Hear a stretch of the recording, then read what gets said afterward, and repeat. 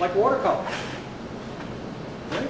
Looks like watercolor, it's on watercolor paper. The only difference is you cannot lift it. Once acrylic paint has formed its film, it is going to stay there. So if this was watercolor and I took it over to the sink and ran water on it, it would lift, because that's what watercolor does. And people who master it use that technique a lot. But if I took this over and poured water on it, it would just get wet. So if you want the lifting effect, you know, then stick with watercolor. On the other hand, if you want to do thin veils of watercolor-like things without affecting the color underneath, this is where you would use acrylic.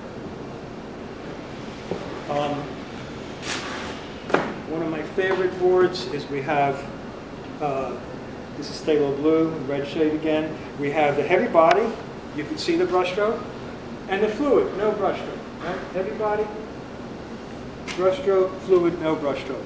This one, I took 10 parts of the polymer medium, and I added it to the heavy body so it has the same viscosity as the fluid. You see how much pigment you lost? You extended the paint a little too far. This one is 50% water added to this. This is 50% water added to the fluid. Everyone following that? Do I need to repeat it? Because I will. So the whole thing is, if you're using the paint in the right area, you're going to use less of it. And then you're going to become a better customer because you're going to come in here and buy the things that you need. Right?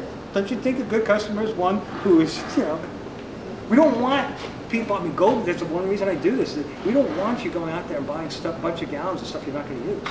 That's not a good business model at all. So that's one reason why they teach us, I can pass this around this small,